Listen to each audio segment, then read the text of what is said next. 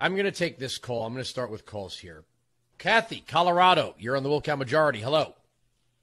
Hey, my son was one of the Marines that died yesterday. And to listen to that. Sorry, I'm on the radio. No.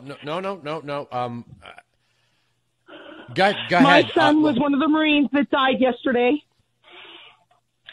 20 years and 6 months old. Getting ready to come home from frickin' Jordan to be with his wife to watch the birth of his son. And that feckless, dementia-ridden piece of crap just sent my son to die. I woke up at 4 o'clock this morning to Marines at my door telling me my son was dead.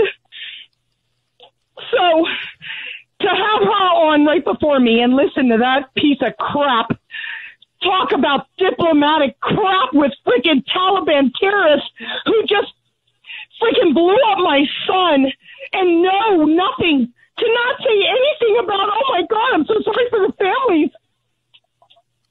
So my son is gone, and I just want all you Democrats, you just killed my son with a dementia-ridden piece of crap who doesn't even know he's in the White House. He still thinks he's a senator. So I'm going to try and calm down. I'm sorry. No, you look, I take this call with due trust here. I would hope nobody would call up and say if this wasn't true. I can't imagine what. A Marine just left my house 2 minutes ago, getting my divorce decree. Two Marines showed up at my house at 4 o'clock in the morning to tell me my son was dead. So my name is Kathy McCollum. My son was Rylee James McCollum. You can check it out. His wife, she might not want me to say her name. They just got married on February 14th, and they're expecting a baby on September 26th. And I just couldn't sit by idly because I think I need to just process through anger instead of tears. And so this is how I'm going to do it. And Laura Bobert's coming to my house tomorrow. My representative will be at my house tomorrow, and we'll speak, and hopefully she'll be able to convey my message to the rest of the United States. That this was, she said, your son did not die in vain, but guess what? My son did die in vain. This was an unnecessary debacle that could have been handled properly. They had months and months to remove everyone from Afghanistan, and they chose not to. And so they sent in freaking, 6,000 troops? And my son, through the laws of statistics, my son was one of the ones who just got blown up in a freaking terrorist bomb yesterday. So I know you'll check it out, and that's fine. So instead of grieving and crying, I'm just getting mad.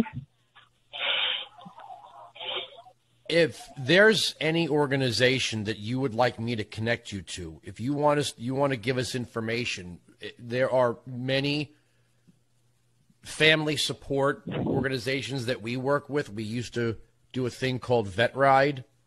It's not just for wounded soldiers and Marines. It's also for families that have lost people. I can't imagine what you're going through right now.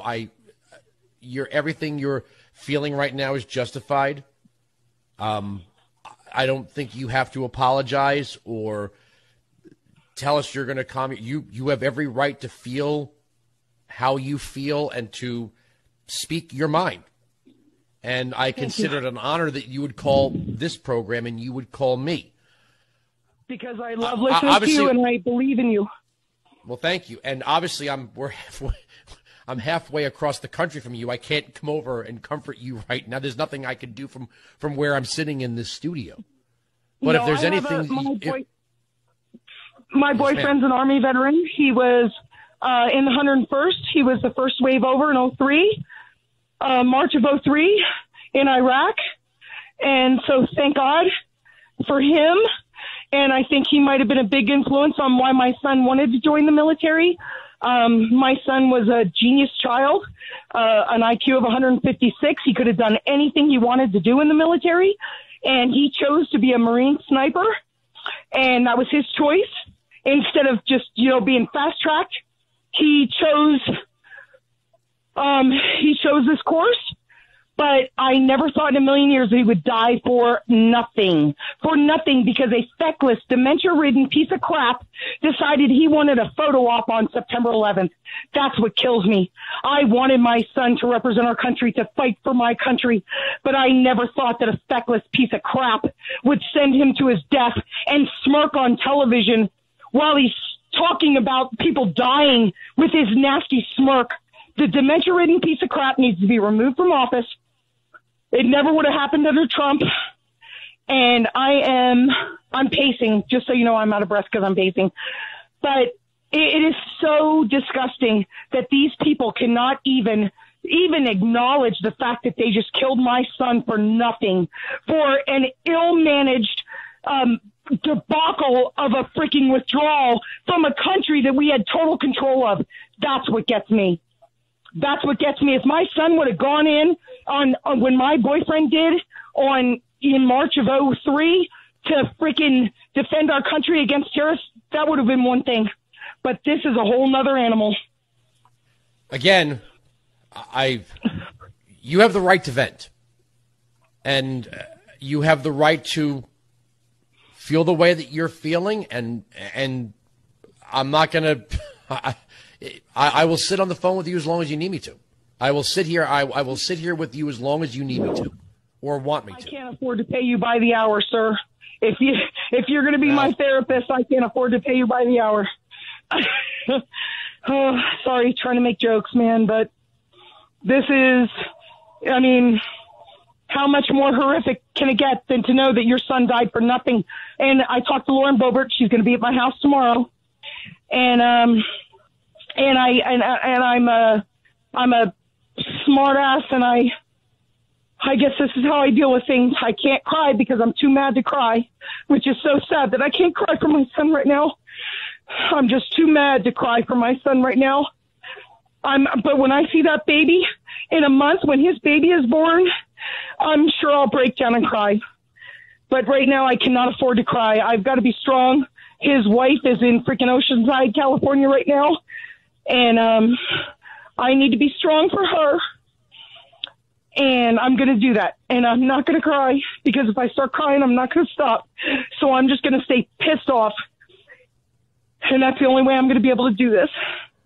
Because if you ever are waking up at 4 o'clock in the morning with 2 Marines at your house, I knew when I told everybody yesterday before they informed me.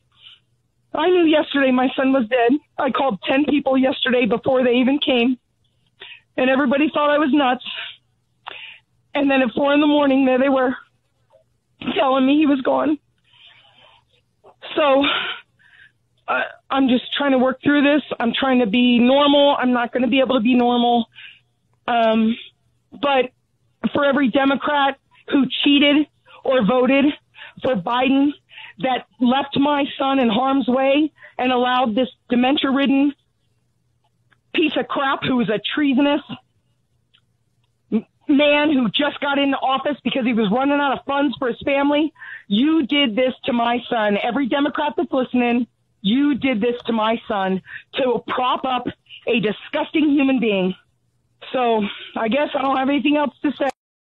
That was Rylee McCollum's mother. Rylee McCollum was a Marine, a 20-year-old who's expecting his first child in just a month. Rylee McCollum has a GoFundMe. We've included that link in the comment section here. I wanted to simply post that because a friend of the show, Andrew Wilkow, who has a radio show, broadcasts out of New York, he got that call from Rylee's mother. Rylee's mother, obviously, the raw emotion of someone who has just felt the devastation of the worst thing that can ever happen to anyone. I play those clips simply because there's a proverb about mourning with friends and mourning with those who mourn with you, and mourn with those who are sad.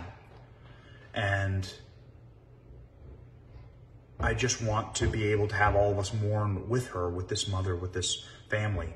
It's so important for us to show that we love these people, that they are in our prayers, and that we are sad with them. It actually really does help the process. And so donate to the GoFundMe if you wish to support Rylee McCollum's child, and please say a prayer for this family today.